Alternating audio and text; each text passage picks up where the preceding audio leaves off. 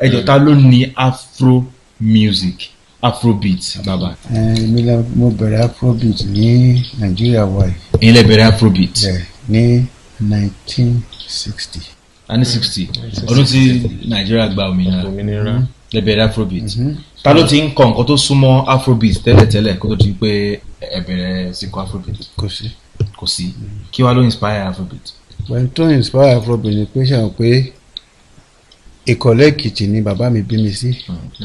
Òṣòmà ló dẹ̀ ni so ibẹ̀ mo ti lọ sí school gbà tí mo lè lọ school bẹ́ẹ̀ mo jẹ́ ọ̀kan náà àwọn band boys tó ń play ní school wa St. Peter's Anglican School Ìkọ̀lẹ́ Èkìtì. So àtìgbà yẹn music ti wà lẹ́jẹ̀ mi. Ìyá mi ló dẹ̀ jẹ́ kí n súnmọ́ music torí pé ńgbà tí a bá kúrò ní school tá a bá délé tí ìyá wa bá ti ṣe oúnjẹ tá a bá ti jẹ oúnjẹ alẹ́ ìyá mi ó máa ń mú aṣọ òfì. òfì náà hùn. aṣọ òfì tó máa ń fọ méjì tó máa ń wá jù báyìí. no tó máa ń ilé tó máa ń gòkè wá jù báyìí. so nígbà yẹn tó bá ti ń bẹ̀ sí oṣù yẹn lálẹ́ a máa kọ ni. irú àwọn ìwòlẹ̀ ẹran tí tó máa ń kọ. àwọn orin oríṣiríṣi ló ń kọ orin Èkìtì ni o Ìjẹ̀ṣà ni o. ṣé lára orin tí wọ́n ń kọ ìjẹ́ kankan wà tẹ̀sí fi kọ́ ni. ṣe rí àwọn orin tí adára yẹn náà ara ẹ̀ náà bìkọ́ adára fẹ́fẹ́ wà adára fẹ́fẹ́ wà ayẹ̀wò kalẹ̀. so ibi tí mo ti gbé bẹ̀rẹ̀ music mi nígbà yẹn nígbà tí mo bẹ̀rẹ̀ sí play music ṣe rí Èkìtì àti Ìjẹ̀ṣà wọ́n ní the same music tone.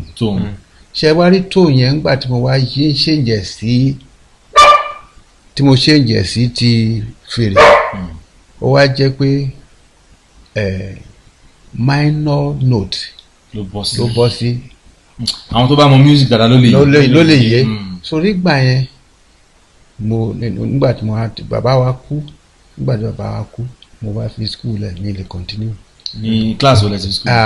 ní high school tí mo lẹ́kìtì náà. lẹ́kìtì ní Ìkọ̀lẹ́ Èkìtì.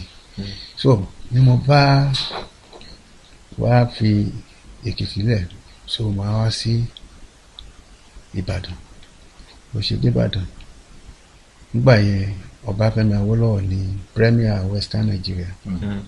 so nígbà yẹn 1950 kí lẹ́yìn sọ yìí. 1956. so sórí 57 gan wá bẹ̀ sí follow music dáadáa nìbàdàn torí pé Ọbáfẹ́mi Awólọ́wọ̀ gẹ́gẹ́ bí ẹnìkan tó like music tó dẹ̀ mọ̀ ó dẹ̀ love ìlú ẹ̀ Nàìjíríà. ẹ̀kọ́ ọ̀fẹ́ tó dálẹ̀ ẹ̀kọ́ ọ̀fẹ́ yẹn àwọn ọmọ tó take ẹ̀kọ́ ọ̀fẹ́ ń gbà yẹn ẹ mọ ibi tán ti dé sí. àwọn náà ló wà ń ta tó ń ṣe ìjọba lọ́wọ́ báyìí.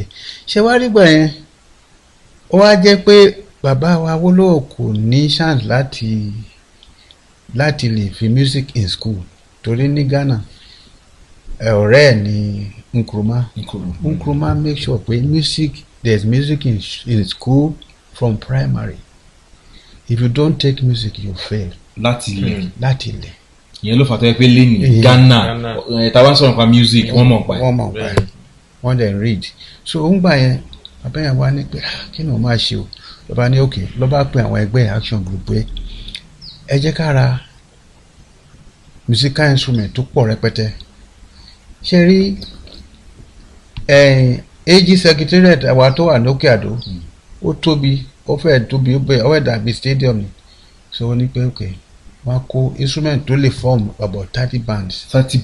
wọ́n wá kó síbẹ̀ pé ìwọ ò bá jẹ́ bóyá Èkìtì ló ti wá o bóyá Ìjẹ̀bú ni o bóyá Ẹ̀gbá ni o bóyá Ìjẹ̀ṣà ni o bóyá Calabar ni o bóyá Kini ni o bóyá Ibo ni anywhere you come from this ní Nigeria you free to come and learn. wọ́n ti gba àwọn tutors síbẹ̀ tó ń kọ́ àwọn.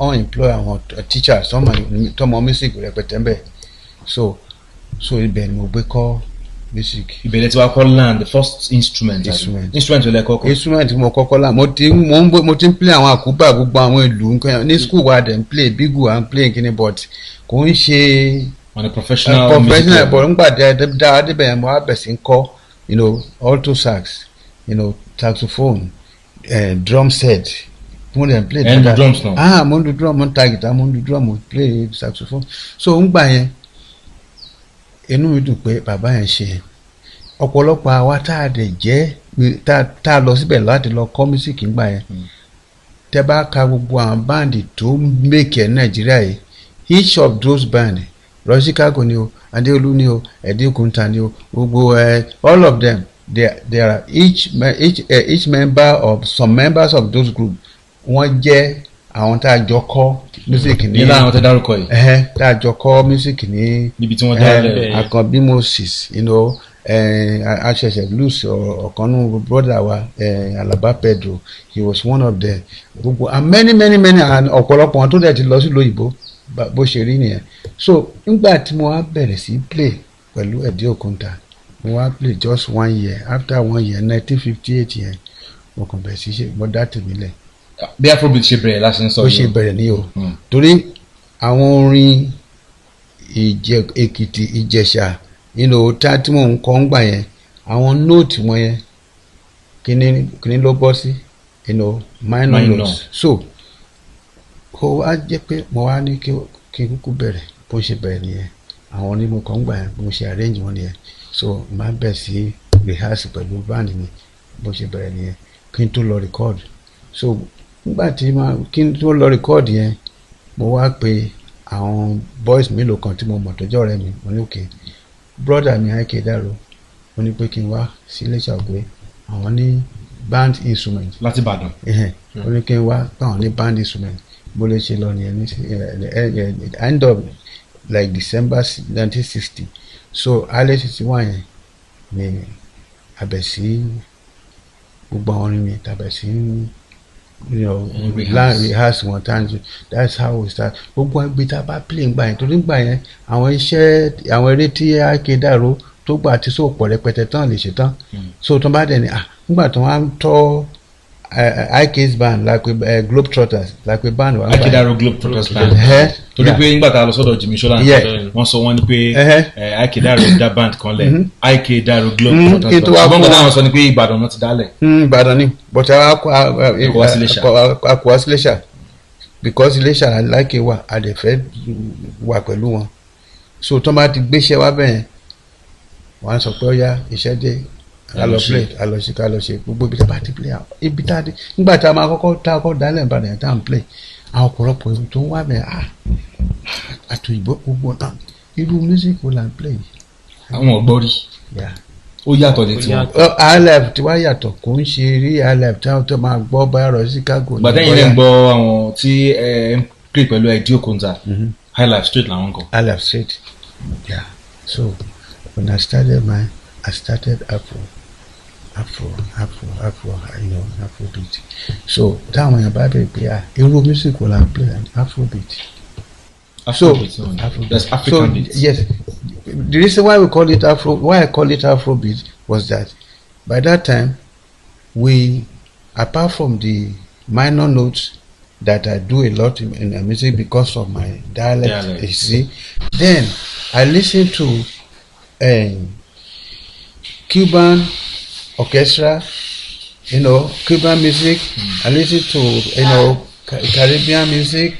I listen to Kenya music, South Africa music, with all different. So I put it together because that is where Afro comes from. Because Afro is African. Yeah, they are all African. And the descendant to that's how Afrobeat was started. Ọ̀dà bàbá wa láti bí nǹkan bí ìṣẹ́jú mẹ́wàá láti ń bá yín sọ̀rọ̀ báyìí ṣùgbọ́n ẹ̀ tí ì dárúkọ yín a kàn fi Afrobeat yẹn àfi ṣáájú ṣùgbọ́n kí ẹ tó dárúkọ yín gbogbo àsìkò yìí jẹ́ ẹ ti ń gbọ́ Fẹlá rárá gbogbo àsìkò tí ẹ ti ń ṣe Afrobeat ẹ ti dá Globetrotters band lẹ̀ ṣé Fẹlá náà ti bẹ̀rẹ̀ sí kọrin gbà yẹn rárá kò tí ì bẹ̀rẹ̀ ọdún wa ni ẹ bẹ̀rẹ̀ sí ní gbọ́ Fẹlá. 1964. 64 ọdún mẹ́rin gbàdọ̀ tí lóyìnbó dé ìyẹn túmọ̀ sí pé ọdún mẹ́rin tẹ́ ti bẹ̀rẹ̀ ló ṣẹ̀ wá bẹ̀rẹ̀ òun dé láti ìlú òyìnbó ibi tó gbé lọ kọ́ music torí òun trumpet tó ń play yẹn ó kọ́ music ó dẹ̀ lè read ó dẹ̀ lè write ó dẹ̀ lè arrange horns. Ok, so ngbà yẹn ó wà ní NBC ló ń ṣiṣẹ́ ngbà yẹn as a DJ n'Èkó NBC Radio Nigeria NBC as a DJ. So àsìkò gbà yẹn Ìbàdàn was the mecca of music because of WNTV, WNBS. ọ̀pọ̀lọpọ̀ wọ́n wá láti Ghana, wọ́n wá láti many other places sí Ìbàdàn, kàn wá sí Nigeria but mostly Ìbàdàn because ṣe à ń pé when you talking about the first television in Africa was WNTV, and that is why he gets to be like that. Ìbàdàn wa pọ̀ fún lónìí, so ibẹ̀ la wà, so gbogbo yẹn music wa wọn kò ṣe é kó ni. So gbà yẹn tí Fẹlá dé ní 1964, so around 65 yẹn gan ló wá ṣẹ̀ṣẹ̀ bẹ̀ sí wá sí tóró máa wálẹ̀ kankan á lọ wálẹ̀ kankan. a ṣe díje díẹ̀. So but n tó happen ni pé ó wá ń ṣe course kan ní NBC Ìbàdàn, so he must have to always come to Ìbàdàn every week. So that's how the band, Independence Hotel, okay, Bola Ìbàdàn, ibẹ̀ ni mo ti ń play every night. Every night except Monday. Monday ni off day wa. Ẹ dẹ̀ máa ń rí àwọn èèyàn Tuesday, Wednesday. Ẹ máa ń rí àwọn èèyàn gbà yẹn. From Tuesday to Sunday. Àwọn èèyàn wà. Yeah. And the little money we charge at the door is 10 shillings. 10 shillings. That's why I enjoy music. Enjoy music. Better makuni. And there are a lot of graduates and undergraduates of University of Ibadan that come there. That was how I was able to meet Tunji Oyelana, Wole Soyinka, and many. Time, were they lecturers then? Well, Wole Soyinka was lecturer at the University of Ibadan.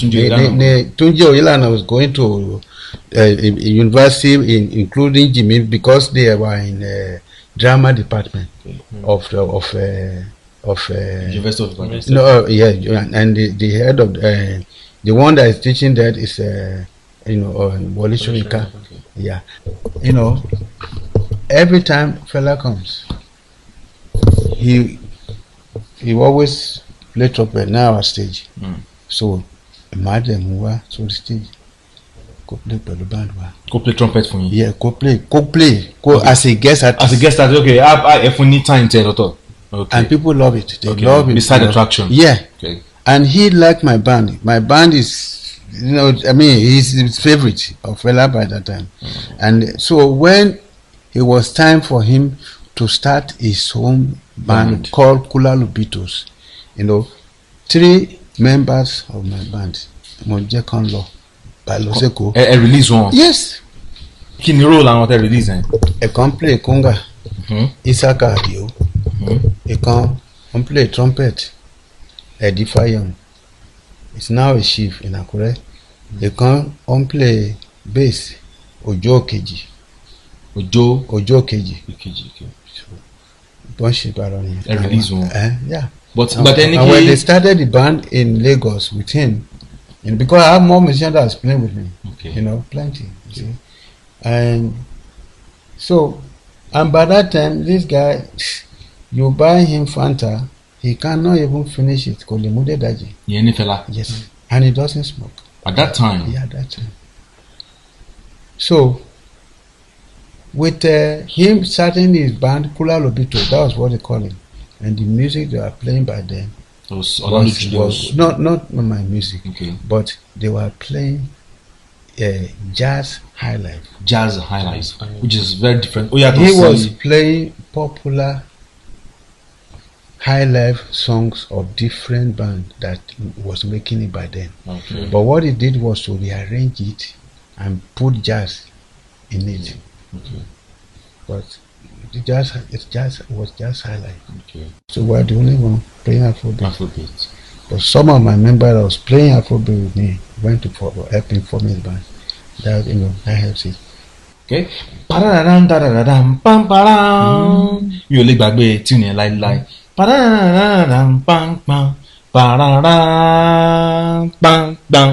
arrangement orin yín bá wà ti gbọ́ wọ́n ti mọ̀ pé ẹ̀yin ni ó dà pé throughout the world pé méjì even kí wọ́n mẹ́wàá máa kọ afrobeat kàn pè ní afrobeat bẹ́ẹ̀ arrangement orin yín ó fi hàn pé ẹ study music kò ń ṣe pé ẹ kàn mú mọ́ pé ẹja kọ́wọ́ bí ó máa bọ́ sí orúkọ yín lẹ́kùnrẹ́rẹ́ in full. lẹ́kùnrẹ́rẹ́ Orlando Julius, now Dr. Orlando Julius Aremu Olúwasànyà Ekemode. Ìjẹ̀bú-Jẹ̀ṣà ni mọ̀mọ́ yẹn. Bàbá mi Ìjẹ̀bú-Jẹ̀ṣà ni bàbá mi ti wá. Bàbá mi kọ́kọ́ lọ sí Abẹ́òkúta lọ ṣoṣo màálù tó ń tajà. Ẹ tẹ̀lé wọn lọ. ní wọn tí bí mi gbà yẹn. Torí ká lẹ tẹ̀lé wọn bẹ́ẹ̀ náà bẹ́ẹ̀ bá ti jòṣó màálù. wọn tí bí mi gbà yẹn. nígbà tí wọ́n di pé wọ́n débẹ̀ ọba Ẹlẹ́kọ̀dé tó yẹ kó lọ sí Ìkọ̀lé láti lọ jọba ń gbà yẹn ó wá jẹ́ family bàbá mi so a pe bàbá mi pé jọ wo èmi ní ọba tó ló kàn sí o pé jọ dákun wá tẹ̀lé mi lọ sí Ìkọ̀lé so when you get there bàbá mi nílẹ̀ àtìlé màá fún ẹ kó lè máa ta ọjà rẹ so because wọ́n ti wà so close because when you are family baba of somebody for a long time you are like a family, real family. So, and that was how my father ended up in Ìkọ̀lé Èkìtì from Abẹ́òkúta, and that was where I was born. Ìgbà tẹ́ wà ní Ìkọ̀lé tẹ́ ń dàgbà àwọn orin wo ló popular ńgbà yẹn tó yẹ pé tẹ́ bá kàn wò pé olórin kan ti release mo fẹ́ lọ gbọ́ àwọn olórin wo nígbà yẹn. ṣe rí bíi mambo. kí ni tó mọ mambo wọ́n dàbí àgídìgbò mambo ni wọ́n sábà máa ń play gbà yẹn. báwo ni kí ni àwọn instruments tó wà nù mambo. àwọn kíní tom piano yẹn àgídìgbò ìlù kóńgà ṣẹ̀kẹ̀rẹ̀ agogo ẹlòmíì ó lè máa play guitar sí tiẹ̀ ẹlòmíì wọn kàn lè jọ kàn máa kọrin lásán kó jẹ́ pé kó má sí guitar kọ́kọ́ já gidigbo ẹ̀ so àwọn kan tá à ń gbọ́ ń gbà yẹn nìyẹn nígbà tí mo wà school ó dẹ̀ ń dùn gbà yẹn ó ń dùn náà ẹ̀ ń jó sí so àwọn bíi CAB Balógun Abalabi he was one of the good what they call them juju music. Ṣé jùjú ni wọn. juju musician. nígbà fún orin tí wọ́n ń kọ tẹ́ ń gbọ́ tẹ́tún nímọ̀ orin ṣé jùjú la lè pe orin tí àwọn. jùjú ni because CAB iṣẹ́ ajé ló gbé mi dé òkè òkun alámàláyé àgbékánu kò owó alámàláyé. jẹ́ bàbá yẹn ní rẹ́kọ̀dù. nígbà yẹn wọn ò ní ṣe rẹ́kọ̀dù gbà yẹn. wọ́n kàn máa ń kọ káàkiri. wọ́n ń kọ káàkiri torí ìgbà táwa bẹ̀rẹ̀ we were lucky like 61, 62, 63, 64 gbogbo àwọn iṣẹ́ tá à ń ṣe gbà yẹn I was able to record my first song orin mi àkọ́kọ́ tí màá kọ́kọ́ ṣe ẹ̀yẹn ni ìgbẹ̀yìn á dára. ìgbẹ̀yìn á dára ẹ̀kọ́ díẹ̀ mẹ́nu. ìwọ olólùfẹ́ dákun má kọ̀ mí bówó kò sì lè níyàwó kó má ṣe bára jẹ́ bó pẹ́ bóyá ìgbẹ̀yìn á dára ọ̀rẹ́ mi ò The first recording. The first recording. Ọdún wo ni? 1960. 60. Nigeria let it record. In fact, by that time, kò ń ṣe record company gan ló record inú NBC radio station studio ń gbẹ làgbé record. Ẹ kàn fi ṣe àgbélẹ̀rọ record. Bọ́yá kí ni sound right. Ṣó ni ẹ ta? Ń gbà yẹn àti tẹ́ni tó ń ta orin ń gbà yẹn. We are so happy to be musicians to be able to record. ṣùgbọ́n gbà yẹn àwọn rédíò yẹn máa broadcast ẹ̀. wọ́n máa play so àwọn ọ̀rẹ́ tó bá dẹ̀ ní kíní tó ń make copy wọ́n máa lọ gbọ́n lẹ́nu so but my first hit again that tó tí a record ní film tó jáde Jaguar Nana and then other side ẹ̀ ní iṣẹ́ lóògùn iṣẹ́ ẹ̀yin ara mi iṣẹ́ lóògùn iṣẹ́ múra síṣẹ́ ọ̀rẹ́ ò iṣẹ́ nígbẹ́ nígbà pàpàràpà. Jaguar Nana ẹ̀ ṣé obìnrin kan ṣẹ̀yìn lẹ́sẹ̀ kọ Jaguar Nana. rárá ṣe rí i pé. ẹ̀gbẹ́yàn kì í kọrin láì jẹ́ pé nǹkan kan. no kò ṣe gbogbo ẹni tó bá ṣẹ̀ ni wọ́n náà fi ń kọrin ó ṣeé ṣe kó máa lọ ní ìgboro sí kó rán àwọn kan tó máa ṣe nǹkan tí ò dáa kó máa wà tí ò dáa kó dẹ̀ délé pé ẹ má mutí o ọtí ń ṣèyàn léṣe ẹ má hùwà ọ̀dàlẹ̀ o ẹ má dalẹ̀ o ẹ má ẹ má jalè o ẹ má just a word of advice you can write it akàn wá and you can wàá kọ́. èdè ìlú wo ni Jaguar Nana. Well Jaguar Nana ṣe rí ngbà yẹn ó ní ọ̀rẹ́ wa kan tó wrote a novel. Jaguar Nana is the same novel. Okay. So you know that she is very flashy, lavish, she spend money, she is very arrogant, she is very expensive woman. So by that time, and I see what some women have done, I see what some women don't like to do, and so I put gbé wọn jọ pa gbogbo ẹjọ n bá fi compose Jaguar Nana. Jaguar Nana o sisi alájẹsẹ òwe Jaguar Nana o sisi onípàdé ìpẹ́ǹgbé o èní ijó ọlá pàtí o èní ọtí ọlá sìgá o pọ́n nǹkan gbà yẹn pound shilling pence nọ́nà pọ́n nǹkan tó ro fọ́ o Jaguar Nana o so but later on I resang it again by ọgọ́rùn náírà ò tó ro fọ́ Jaguar Nana kí n wọ mọ́tò ló fẹ́ tàbí kí n rí sẹ̀kún kí n gun kẹ̀kẹ́ ló fẹ́ later yẹ mo tó wá tún fi sáà pé kí n gun kẹ̀kẹ́ ló fẹ́ tàbí kí n gun ọ̀kadà gbogbo aṣọ ló gbó tán gbogbo bàtà tí ìyá mi á bèrè wípé níbo ni mo lọ ìyá mi á bèrè owó Jaguar Nana. ìyẹn ló wá jẹ́ kí àwọn èèyàn á mọ̀ yín gan rẹpẹtẹ. ọdún mọ̀lẹ́ ẹ̀kọ́ lọ lóyìnbó. mo kọ́kọ́ lọ ní 72.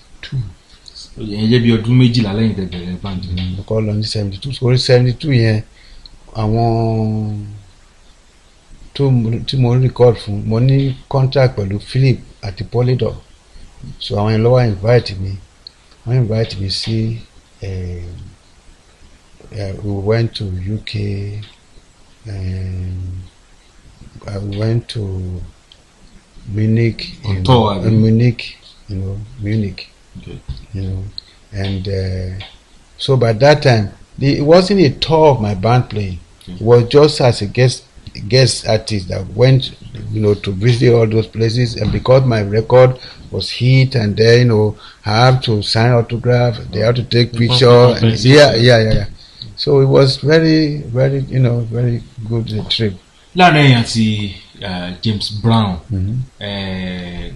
báwo lè ṣe pàdé ṣẹjọ ṣeré pọ̀ yẹn. James Brown wá síbí around 69. Yeah. So nígbà tó wá bí yẹn àwọn Philip Morris àwọn ló gbé wá àwọn Philip Morris nígbà tó ń gbé wá ó play show kan lẹ́kọ̀ọ́ ó play show kan ní Ìbàdàn ní stadium Liberty Stadium. And that was Liberty Stadium that Awolowo even put down there too.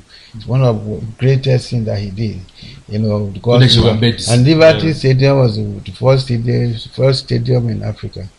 WNTV was first TV in Africa. So Awolowo ó score ọ̀pọ̀lọpọ̀ àkọ́kọ́. Yes. So many firsts. Yes.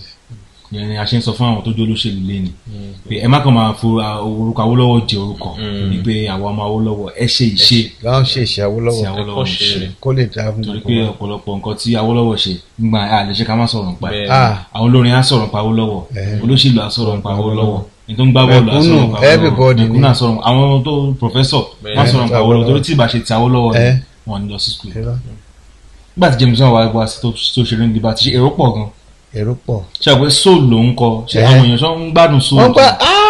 wọ́n gbádùn soul gan ni wọ́n gbádùn soul ẹni so alẹ́ ẹjọ́ tí lẹ́yìn ìgbà tán ṣeré tán alẹ́ ẹjọ́ ọ̀sán náà ṣeré alẹ́ ẹjọ́ yẹn mo wá ṣeré ní Paradise Club lókè bọ́là so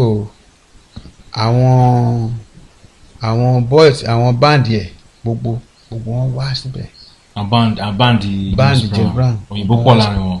dúdú pọ̀ ju ìbọn lọ. ṣùgbọ́n Americans. they are Americans okay. African Americans so wọ́n wá síbẹ̀ so band mi nígbà tí wọ́n gbọ́ band mi báyìí èmi fẹ́ lè dákú pé music làwọn bọ̀ yìí wọ́n pe ọ̀gbẹ́ni kan ní Bootsy Collins so Bootsy Collins yẹn wá ó jẹ́ bass player, bass ló ń play.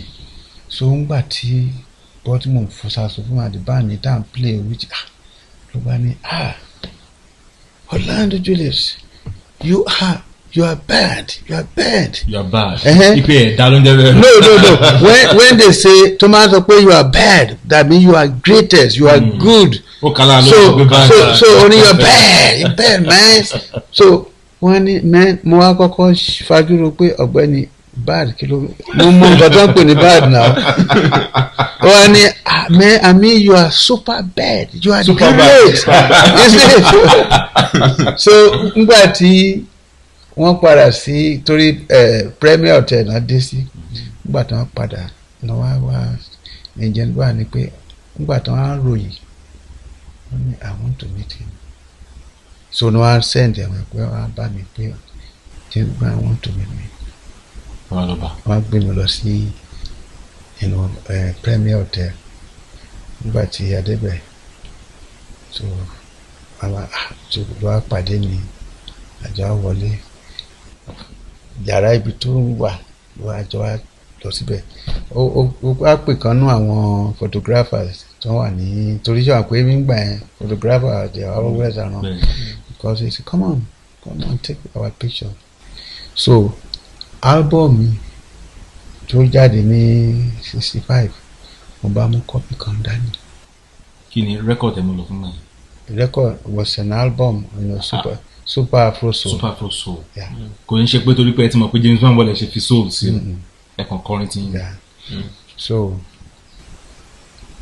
n bá mú dání so mo bá wò okay bá fún mo bá autograph mo wá sign autograph ẹ̀ fún so nígbà tí James Brown máa padà lọ so gbogbo anybody tó bá ti ń gbọ́ lọ́rọ̀ tó bá ti ń lọ wá sọ pé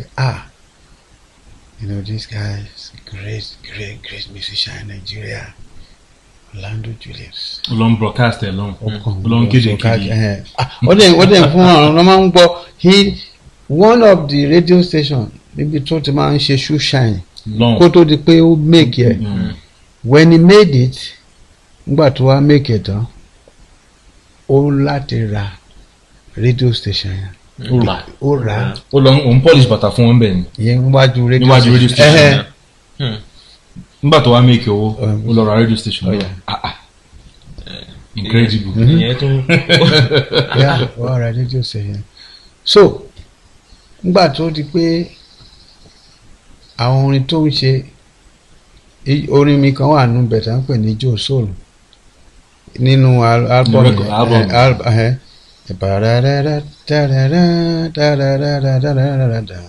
bójú tí mọ́ láyé nílẹ̀ ń mọ́ lọ́rùn àtúngbéjò tuntun dé sóòlù ló wà tún láyé ẹ̀yin lẹ́kọ̀ọ́ ọkùnrin ẹni àbí gbogbo agbára ó lọ́rùn ń jó ìjó ti ya ẹ̀yin lẹ́kọ̀ọ́ ọkùnrin àbọ̀n ló kọ́kọ́. Èmi mo kọ́kọ́ kọrin yẹn James Brown kọrin náà. Ó ṣe díẹ̀ wọlé tó ṣe gbogbo àwọn bárarara ẹ ṣàrántí orin. Bẹ́ẹ̀ ṣe nǹkan tí mo fẹ́ fàyàn sí ni pé ṣe òun ló pátánù rẹ̀ after ten ṣe. Yes. Níbi tó fẹ́ràn orin yẹn dé.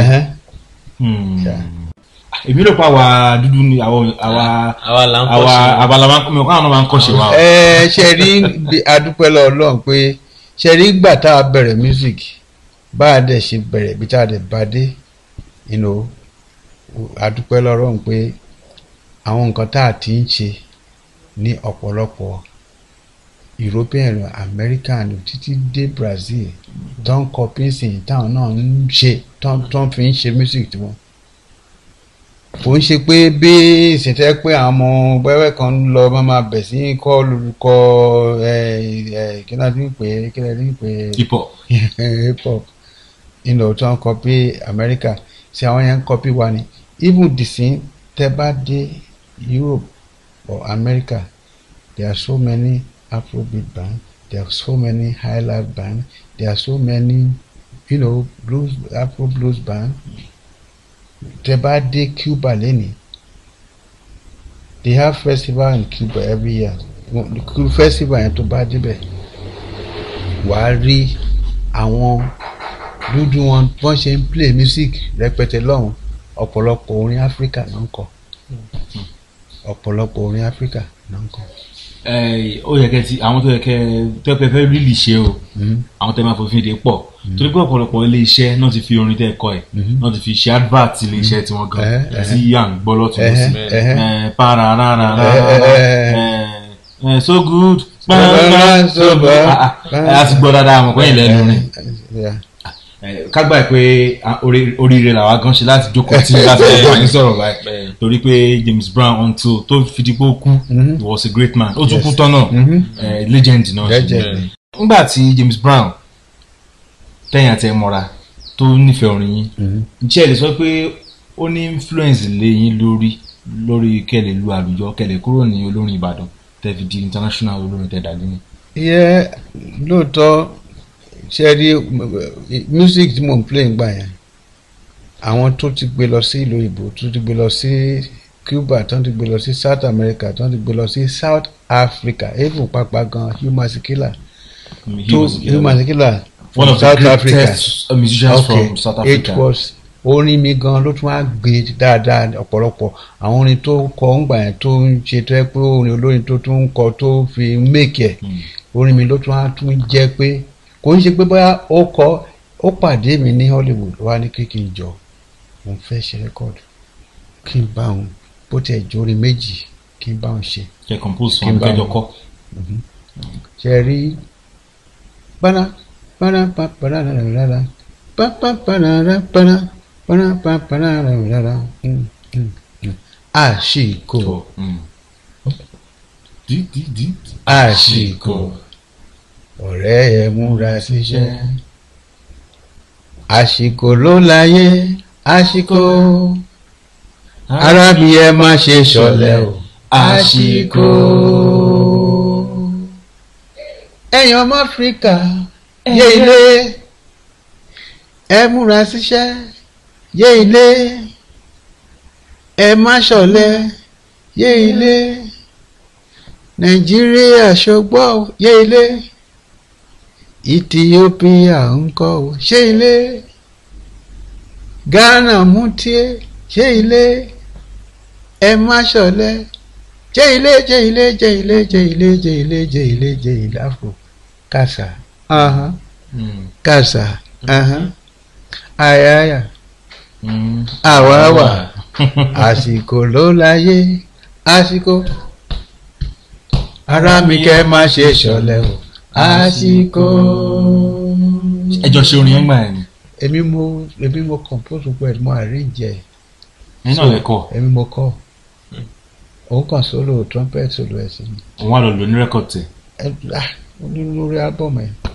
Release orin yẹn. No ẹ̀yìn ìgbà tí òun release tiẹ̀. tó release tiẹ̀ tó ti ń tà káàkiri so mo dẹ̀ rí pé kíní yẹn ó tà rẹpẹtẹ èmi pẹ̀lú àwọn ọmọ tá a jọ record ẹ̀ ní studio tó ń jẹ́ musician $1,500 tó jọ fún wa ní kọ̀ọ̀kan lèmi náà gbà pẹ̀lú tó lórí yẹn. So ó dẹ̀ kó lè ṣètò lọ́tọ̀. àkótí ẹ̀ ṣó ní. so dẹ̀ ó acknowledge pé. Of course ó acknowledge pé mi but ẹ̀yin náà ṣe rí tó bá ń tà yẹn kò ń ṣe acknowledgement là ń jẹ jọ ní Europe ní America ọ̀pọ̀lọpọ̀ make million lórí orin tó bá tà bẹ́ẹ̀ nínú bẹ́ẹ̀ tẹ́ bá tún gbọ́ album yẹn tó ṣe ń gbà yẹn orin kan instrumental Afro Highlife mo bá ṣe ìyẹn náà tó wà lára ẹ̀ so orin méjì yẹn was what make that album. tó náà fi wá ta gan. later ngbà tí ẹ rí kò acknowledge dáadáa financially ẹ wá release. mo re-record ẹ fúnra mi. re-record ẹ. not even only that another one tẹ́ pé mo ṣe pẹ̀lú Lamondosia ní America orin yẹn ó win award Grammy award. ìyẹn ni káwa ó máa rántí rántí yé o ìṣẹ̀dálẹ̀ bàbá wa. He sang going back to my roots, place of my birth, down to earth. he only sang 2 verses of that song. Gbogbo yòókù ló ṣe. Gbogbo benefit Grammy nǹkan. I didn't till today I still haven't get my own copy of the Grammy. So he's not only owing me money from that release, but he's owing Nigeria the award. Dr. Eko ti ọ̀pọ̀lọpọ̀ iṣẹ́ ọpọlọ lè ti ṣe tó yẹ pé ẹ ti fi ṣe láti fi ran àwọn míì lọ́wọ́ tó yẹ pé dẹ̀ ti wá lọ di ńlá. Ó ti di too much fun. Báwo lẹ ṣe wá di ẹni tí ó wá ń gbé l'Amẹ́ríkà? Fún ọ̀tẹ̀ pé Ìbàdàn lẹ ti ń ṣeré ẹ̀ tún bẹ léwò níléṣà díẹ̀ ìyá sí Jẹ̀bú. Báwo lẹ ṣe wá dẹni tó tẹ̀pá sí àmẹ́? Ní 72 mo kọ́kọ́ lọ sí Amẹ́ríkà fún àwọn tó ní pé kí n wá torí pé wọ́n ti gbórúkọ mi rẹpẹtẹ káàkiri, so mo dẹ̀ lọ visit ní la pé so mi pẹ́ mo dẹ̀ padà wálé. Nígbà tí mo tún wá padà wálé tó continue láti máa record more, láti máa wax more, láti máa ṣe more. So nígbà tó wá di 74 so mo á lọ sí Amẹ́ríkà again. So ń gbà yẹn oríṣiríṣi àwọn èèyàn máa ń pè nígbà tá a dé Hollywood àwọn ni pé ọ̀gbẹ́ni kan tó ń kọ gbá tó ń fún gbá. Ẹ má bínú nígbà tẹ́ dé Hollywood, ṣé ìlú ló ń jẹ́ Hollywood ni àbí? Ní California ní Hollywood wà. Torí pé Nàìjíríà a ní Nollywood. Àwọn náà là ń kọpí. Sí nǹkan tó wà ń bẹ̀ ni pé kò ń ṣe pé èèyàn gbọ́dọ̀ kọpí, tàbá tún wá kọpí jù ṣá kò dáa. Àbàjẹ́. Torí pé Amẹ́ríkà ó ti pẹ́ tán ti wà, USA, California ibẹ̀ ni ìlú ọ̀pọ̀lọpọ̀ àwọn actors àtàwọn òṣèré pọ̀ jù sí. Àwọn company tó dẹ̀ ń fún ọ ní company tó ń fún ọ ní contract ibẹ̀ náà wọ̀ sí, ibẹ̀ náà dẹ̀ ti ń produce movie. That is why tó yẹ pé wọ́n níbì kan ní California bẹ̀ tẹ́ wá rí kíní ẹ̀ wà bẹ̀ ó ti wà bẹ̀ tí Hollywood ó ti wà bẹ̀ tí pé so àwọn copy ni. So ń gbà yẹn Wale Haida studio gbogbo àwọn musician tó ń gbọ́ wẹ́dà ohun mi náà gbọ́ o, bó ṣe ń fèrè náà gbọ́ o, àwọn orin tí mo ti ṣe níbí àti bá ṣe méje bá gbogbo àwọn olùgbọ́ ìyẹn kan á jẹ́ kí n wá ní ọ̀rẹ́ wá pọ̀ rẹpẹtẹ. Ẹ wá feel at home lọ́rùn. More than at home. Bó tún wá ní àwọn students ní funfun ní dúdú tí mò ń kọ́ ní Afrobeat, tí mò ń kọ́ ní Highlife, tí mò ń kọ́ ní instruments. You know, torí mò ń lu talking drum, mò ń lu àgídìgbò, mò ń lu àkúbà, kò sí tí mo lù tán. Mo lu drum set. Inú àwọn alẹ́ recording tí mo ṣe mo play mi piano sí náà. Daddy àní èyí tẹ́ ẹ lù ní kẹ́ ẹ sọ. Mo play bass, mo play guitar. Ẹnì kan gbogbo ẹni àbí ẹ̀kan wọn. Àwọn míì wà tó yẹ pé mo pick up mo dẹ̀ bẹ̀rẹ̀ sí play. Kò sí instrument tẹ́ ẹ lè play báyìí. Mo lè play clarinet. Òun lè tún dárúkọ. Mo play baritone. Ṣé rí àti inú ẹ̀jẹ̀ ìyá mi torí ìyá mi nígbà tó ń kọrin tó máa ń sọ tí n bá sọ mọ̀mọ́ mi náà gbé ṣákàrà tí màmá lu bó ti ń kọ́. Ẹni ṣákàrà ti kékeré. Màmá kọrin pẹ̀lú ẹ̀. That's how the whole thing started because she got it from God and I got it from God and her. Ó dà ǹjẹ́ mọ ẹnìkan tó ń pè ní Jacob Ajakaye? Mo mọ Jacob Ajakaye. I'm still a boy. Ìjẹ̀ṣà ni. Jacob the boy. I'm still a boy. Yeah. Jacob, yeah. Wọ́n lẹ́yìn lè mú lọ sí Amẹ́ríkà. Èmi ni mo mú lọ. Kí ló ṣẹlẹ̀? Ọ̀rọ̀ náà gùn díẹ̀ but màá kàn sọ kúkúrú torí 1984 mo wálé wá release mo wá gbéyàwó mi tí mo ṣe àsìkò á dára ẹ múra síṣẹ́ gbogbo àwọn orin yẹn wà lórí album yẹn so mo á ní pé òkè jẹ́ kí n lọ ṣe gbogbo àwọn tó ń ṣe rẹ́kọ̀dì tó ń lọ sí Amẹ́ríkà lọ ṣe fídíò mo ní èmi ń lọ sí Osogbo lọ́sùn Òṣogbo ni mo fẹ́ sì ṣe fídíò tèmi. kó lè mú ti lé. kó lè mú ti lé. n tá a ní àmọye. tá a bá mọye ẹ̀ nìkan tọ́pọ̀ àwọn ọ̀pọ̀lọpọ̀ ń ṣe ń sìn wọn ò ní ṣe rárá torí àwọn tó mọye ẹ̀ ń wá bí wọ́n rí láti wá lò ẹyẹ ò lè lò torí gbà yẹn mo rí i pé nígbà tí mo gbé rẹ́kọ̀dì yẹn jáde à ń dára fẹ́ gbẹ̀wá ò àyẹ̀wò kalẹ̀ àti àìmúra síṣẹ́ iṣẹ́ lóògùn iṣẹ́ orin méjì yẹn wọ́n á lọ bá Túndé Kèlání torí èmi fúnra mi gẹ́gẹ́ bí ẹnìkan nígbà tí mo wà l'Amẹ́ríkà mo study film making àti recording production. ẹ kàwé kún nígbà tí Amẹ́ríkà. Yes, I went to movie school as a filmmaker. kò ń ṣe video maker o. filmmaker. movie gan. bírú àwọn American movies náà. Yes so ngbà yẹn film camera tí mò ń lò 16mm ni torí ó bẹ̀rẹ̀ lórí 8mm 16mm 35mm or 70 something mm so 16mm tí mò ń lò ngbà yẹn film ni tẹ́ bá ti ṣe ìyàtọ̀ ẹ lọ fọ̀ kó ló di pé máa edit ẹ so ngbà yẹn mo wá lọ pé Túndé Kèlání because òun náà study film.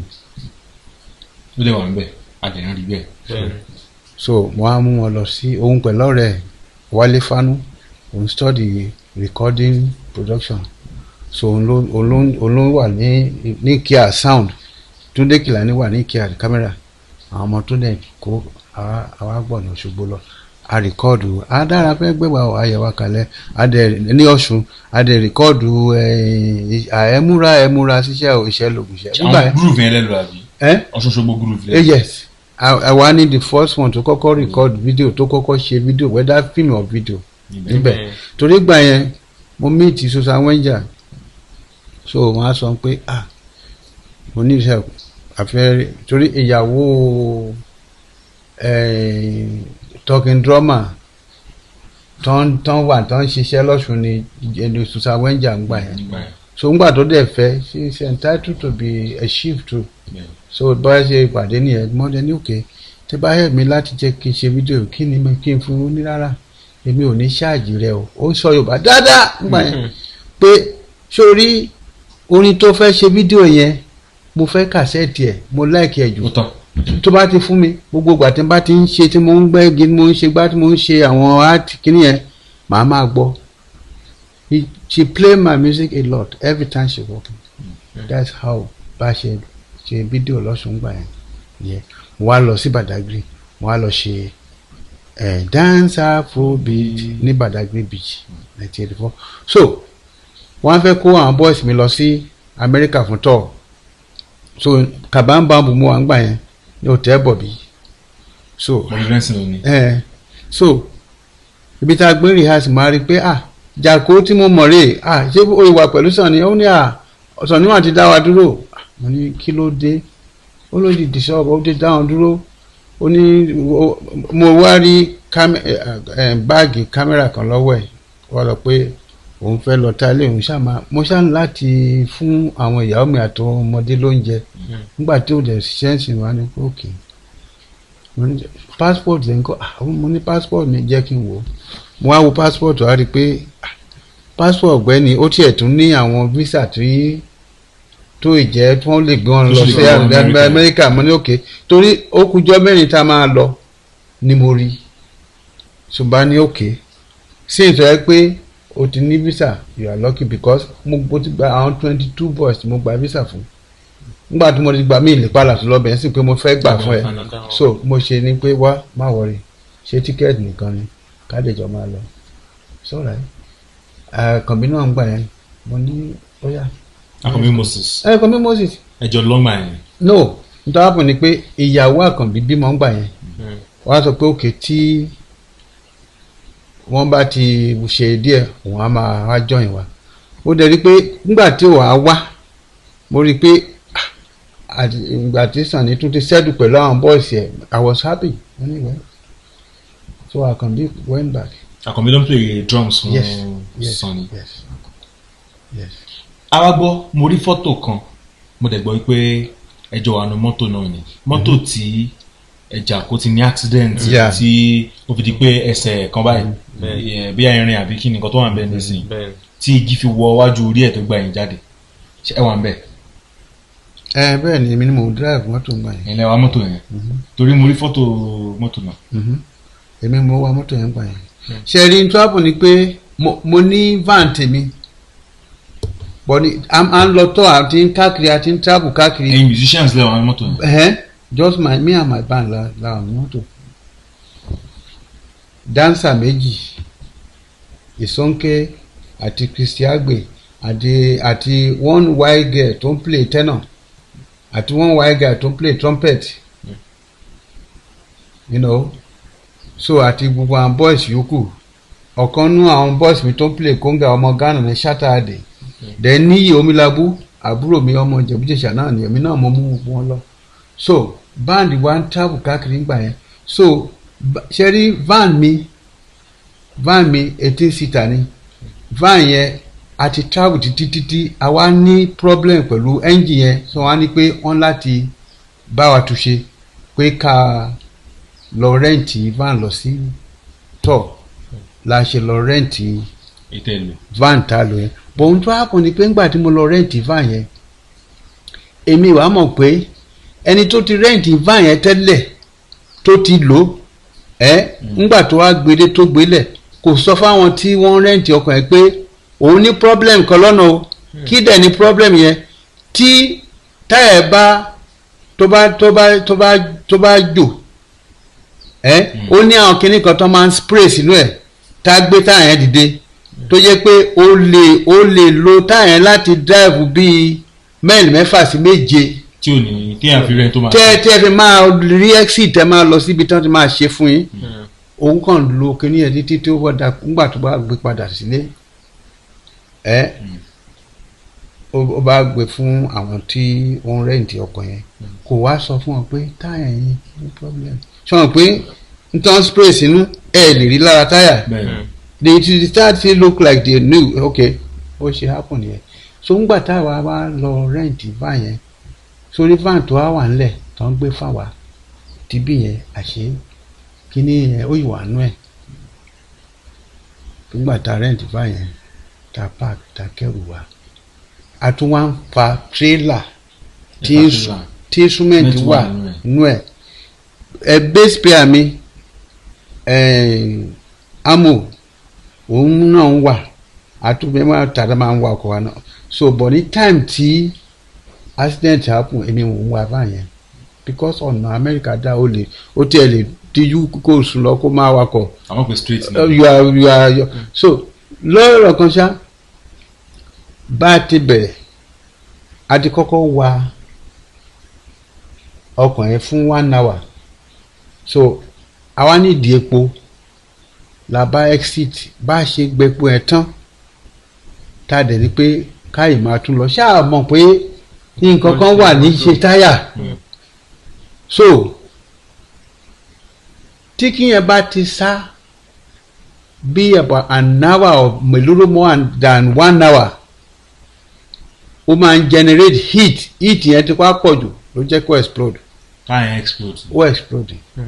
so nígbà tí táyà yẹn explode I lose control yẹn kì bá pọ̀ jù bí o bá ń ṣe ń fa trailer tó kọ́ instrument àti gbogbo ẹrù wa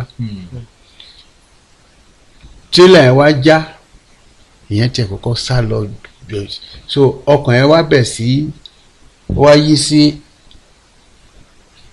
ojú ọ̀nà rèé tó ń lọ léènì mẹ́rin níbi ọ̀dá side ojú ọ̀nà tó ń bọ̀ léènì mẹ́rin sórí divider yẹn ibẹ̀ ni ọkàn yẹn wá bẹ̀ sí bó ṣe ń tọ́ǹbù some of the people tá a jọ wà ní ọkọ̀ wọ́n lo seat belt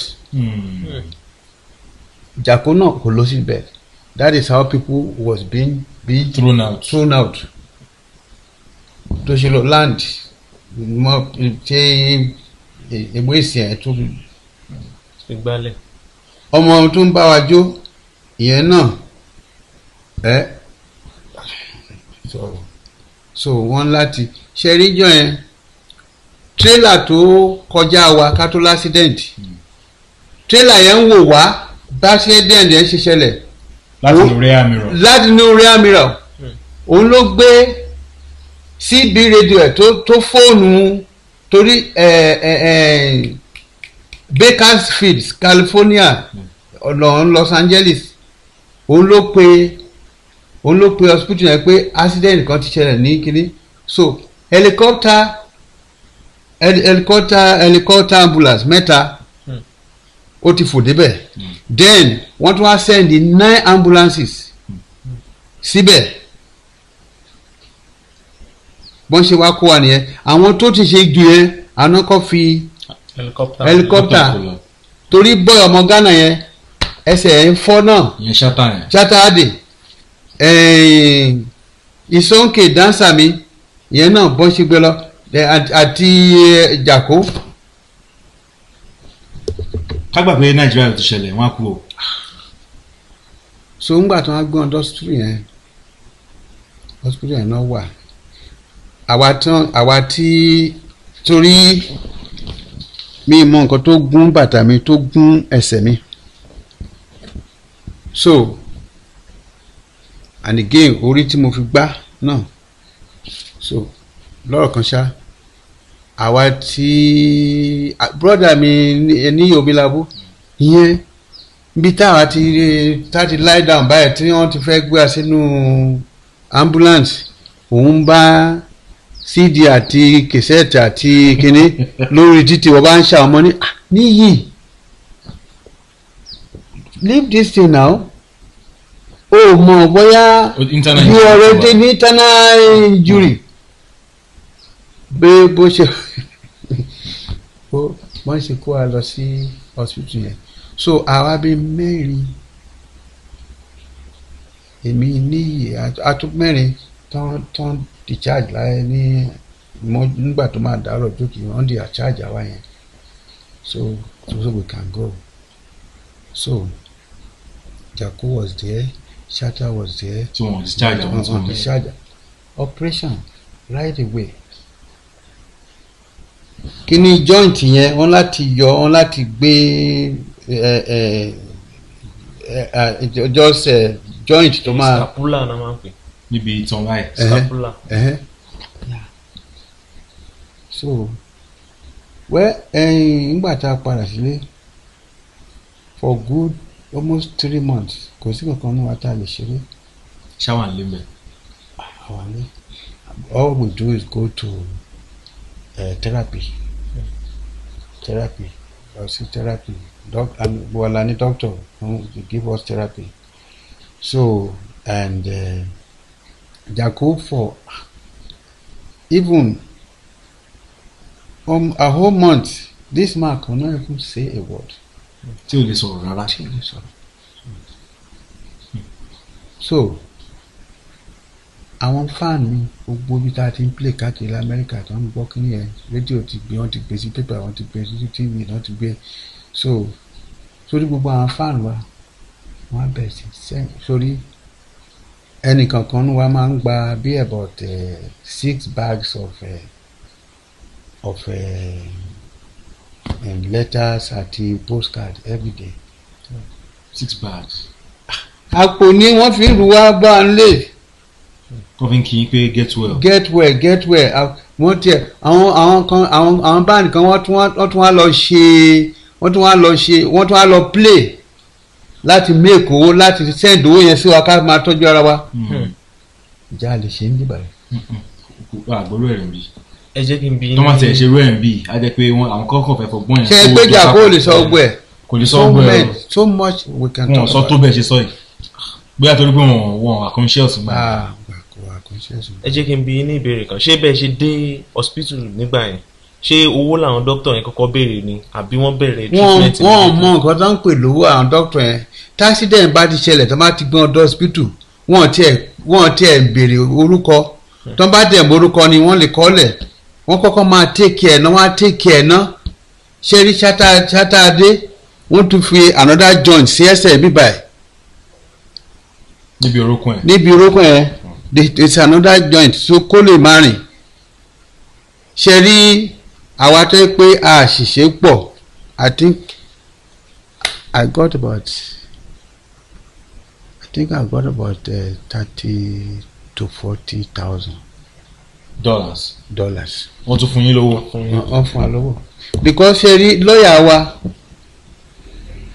nígbà tó gbọ́ pé kíní táyà wọ́n tún ṣe investigation táyà yẹn ní wọ́n rí i pé táyà yẹn ó ti ní slow leak tí wọ́n ti fẹ́ sínú ẹ̀ kò ń ṣe àwa la fẹ́ sí àwọn tó rẹ̀ǹtì ẹ̀ tẹ́lẹ̀ ni torí kíní slow leak yẹn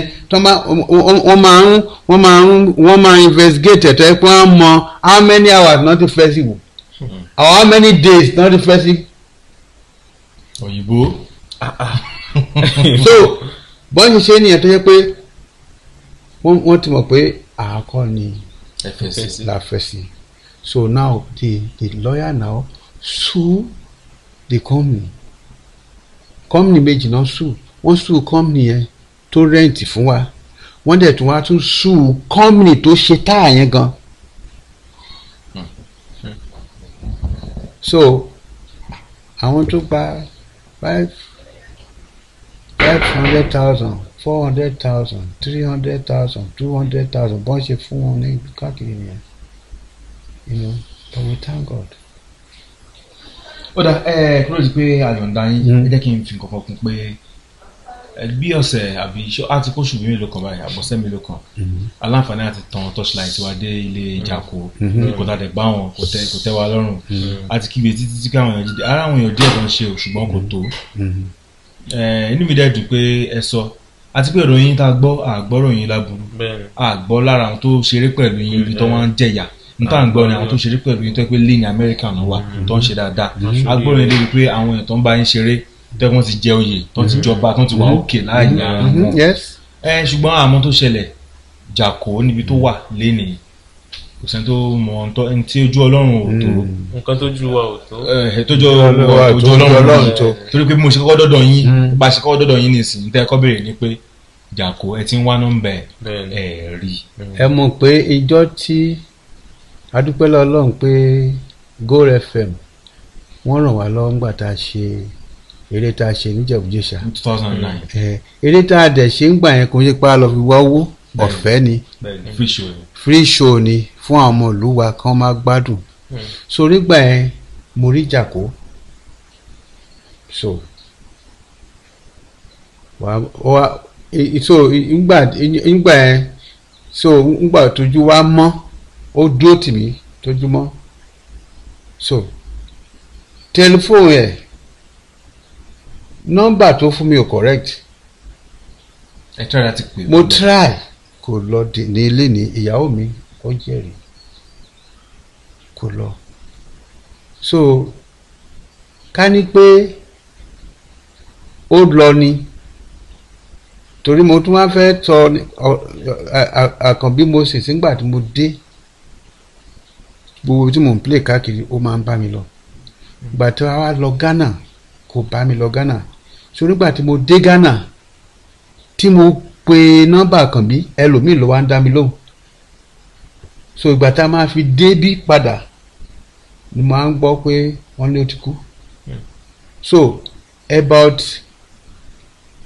how many months ago almost about 4 months ago to 5 months ago ni mo á gbúrò ìyàwó ẹ̀ torí ngbà tó ń wo show wa wọ́n wo show wa lórí Afro High fún nọ́mbà tó dà yẹn ìyàwó mi ló máa ń dáhùn bí bá a ṣe gbúrò pé òun ni ìyàwó àkànbí bó ló wà Ìkòròdú a dẹ̀ ń lọ sẹ́kọ̀ọ́ pàtà dẹ́kọ̀ọ́ àní no bá a ṣe dẹ́kọ̀ọ́ a pè wọ́n tó rántí fún alágo kán wá bá wa ní ibi tá a dé sí òun pẹ̀lú dọ́tà ẹ̀ nígbà tán wá kíní tó wà bẹ́ẹ̀ tó bá ṣe wàá kan tán kọ sára ẹ̀ tán gbé wá fún wa because we were so dear we were very close so nígbà yẹn anytime torí Nàìjíríà ti yàtọ̀ sí kò dàbí before so a ní account number wọn lọ́wọ́ anytime tá a bá fẹ́ send owó a máa send sákànnì wọn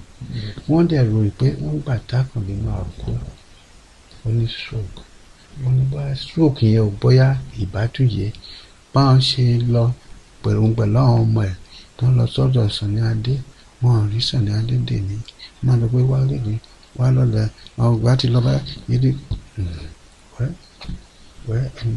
we thank God sir at least now we know but Jako nísìnyí nígbà tá a máa kó ní kíní láàárọ̀ ọjọ́ kejì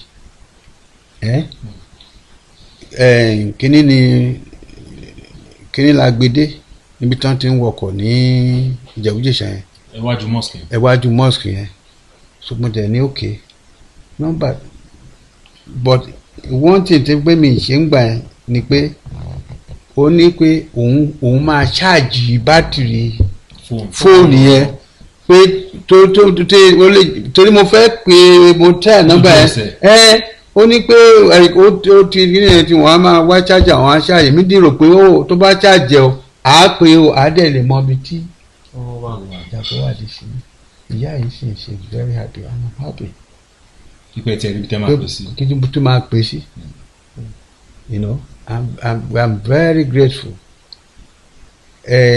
Kì í ṣe ọmọ ìyá mi kì í ṣe ọmọ bàbá yẹn bọ̀ Ìjẹ̀ṣà kan náà ni wá Nàìjíríà kan náà ni wá ó dẹ̀ bá mi ṣe mo dúpẹ́ ńgbà tí mo gbé lọ ńgbà tí ó wá bẹ̀ sí di pé Jako bẹ̀ sí wẹ̀l wọ́n gbé jáde bí ẹni wọ́n bẹ̀ sí feel better nígbà tó wá gba tó wá ṣe settlement owó yẹn fún àwọn náà la bá ẹ̀pẹ̀ official sí bank account fún olórúkọ ẹ̀. wọ́n sọ lébi kan wọ́n ní pé ẹ̀yin lẹ jẹ́ kí àwọn jẹun tó ní mílíọ̀nù láyé àwọn. God is God, you know, because if we can help each other we have to, because you don't know where you can meet again. ó dà ká nígbàgbọ́ pé ẹ̀yin àti Jako ti láǹfààní àti. I'm very grateful. láǹfààní tí wàá dé ìjẹ́ gbádùn ilé tí wọ́n ní ilé làbọ̀ sí mi.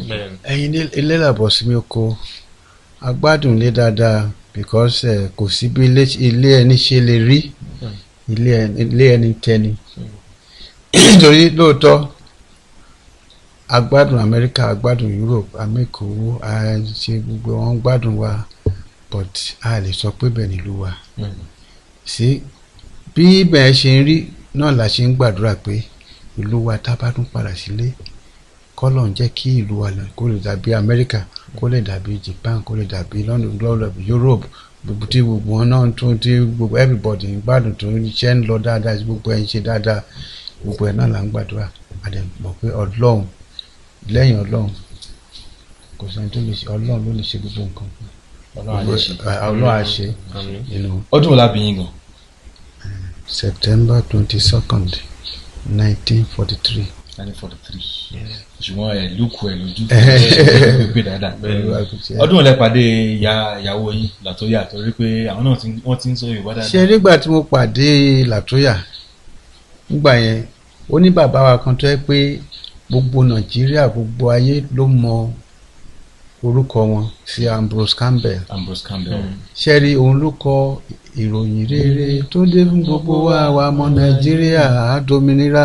Awólọ́wọ̀ gbé wọn wálé láti UK lọ́wọ́n gbà yẹn láti wá ṣe 19th independence anniversary celebration àwọn ló play bẹ́ẹ̀ so adéwà close bàbá wọn like Orlando so nígbà tí àwọn wá ti wá wà ní US ní Hollywood torí Denny Cordell àti àwọn other big musician wọn ló gbé wọn wá láti UK sí America so ń gbà yẹn wọn ní Hollywood tán wà pé kí wọn fún mi láago wọn máa pè wọn nígbà tí mo ní bàbá èmi ní Orlando kúlẹ̀ wà ṣé London ní abúlé ní mo wà ní California wá kí mi o and bá a dẹ̀ ṣe lọ sí èmi pẹ̀lú Johnny Astrop wà òun náà wà ní Amẹ́ríkà èmi pẹ̀lú ẹ̀ láwa jọ lọ sí ilé Ambrose ní 1977 ilé Ambrose mo pè gbàdé Ambrose ló introduce Latoya sí mi. ṣe wọ́n play pẹ̀lú band wọn gbà yẹn. nínú wàásù àwọn pé àwọn ọmọdé láti ọmọdé títí ó máa dàgbà gbogbo school tẹ́ bá lọ wọ́n ń kọ́ music níbẹ̀ kò dàbí ọ̀dọ̀ wa bí so she can sing she can dance she can play guitar and all those so bá a ṣe pàdé nìyẹn lọ́dọ̀ Ambrose àtìgbà yẹn bẹ̀rù á padà lọ sí Oakland California so nígbà tí wọ́n wà ní Oakland California yẹn so ibẹ̀ ni mo ti wá ń form band mi tí mo bẹ̀ sí ń travel káàkiri tó yẹ pé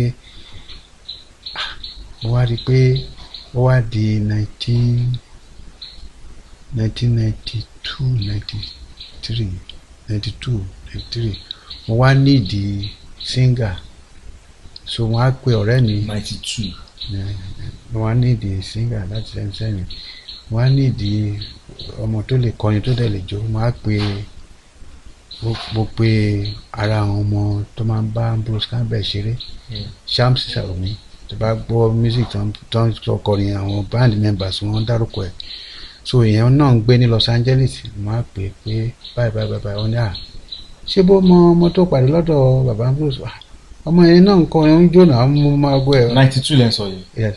1992. So